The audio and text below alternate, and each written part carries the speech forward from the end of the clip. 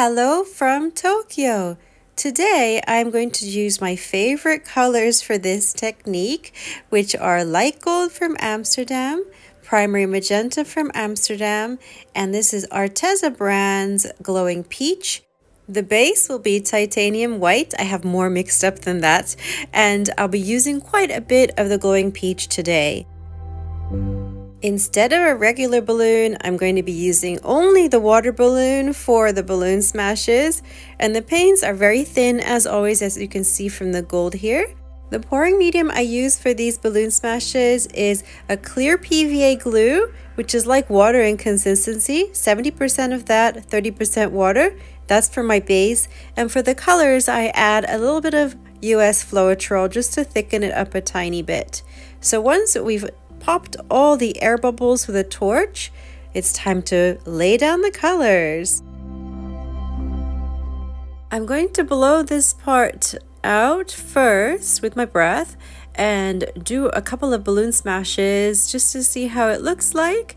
And then what I'll do for the whole of this painting is do this line by line. So lay down some paints for a line and blow it out, and then do the balloon smashes, then the next line, then the next line, and I think it'll be 4 lines. So I'm saying lines because I wanted to make it look like a weeping sakura tree, like a weeping, you also get them with plum blossoms too, you know, like a willow tree. So anyway, I'm going to be quiet for the rest of the video, so I hope, well, until it comes back to the wet finish. So I hope you enjoy watching the video today, something a little bit different to my usual sakura balloon smashes. Speak to you in a little bit.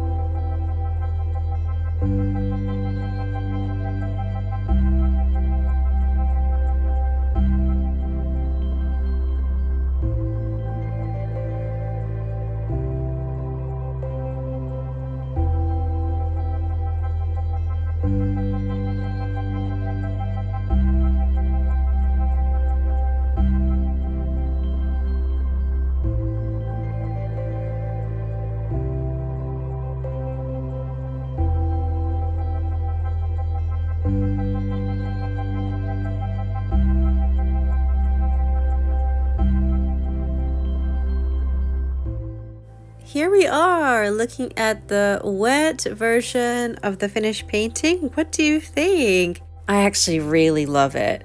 I think it looks great because it's really different, the effect from the smaller balloon to the larger balloon.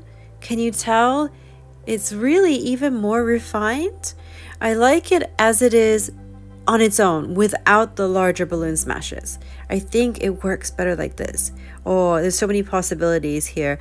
It's really cool. I'm very excited about it and trying it in different colors. But let's have a look at the dried finish.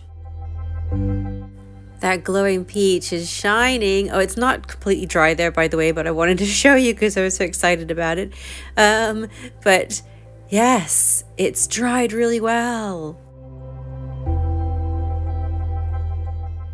It's easier to create space between the blossoms if you use a smaller balloon, right? So it's very effective. I was a little concerned about that part on the right there, which has a lot more glowing peach. I was going to actually scrape it off, but I'm glad I didn't. It worked out okay once dried. As I always say, sometimes it's just worth leaving and see how it dries, unless you're really unhappy about it. And here it is by the window with a bit more natural light, so you can see the iridescence from that angle there. Balloon smashes are such a simple technique for you to try if you haven't already. The only difference would be obviously the composition, and you have to experiment a little bit with the consistency of your paints and pouring medium. And for me, I like to make it very, very thin consistency to achieve these. So I hope you give it a go. I hope you enjoyed the video today. Thank you so much for watching as always, and see you in the next one. Bye!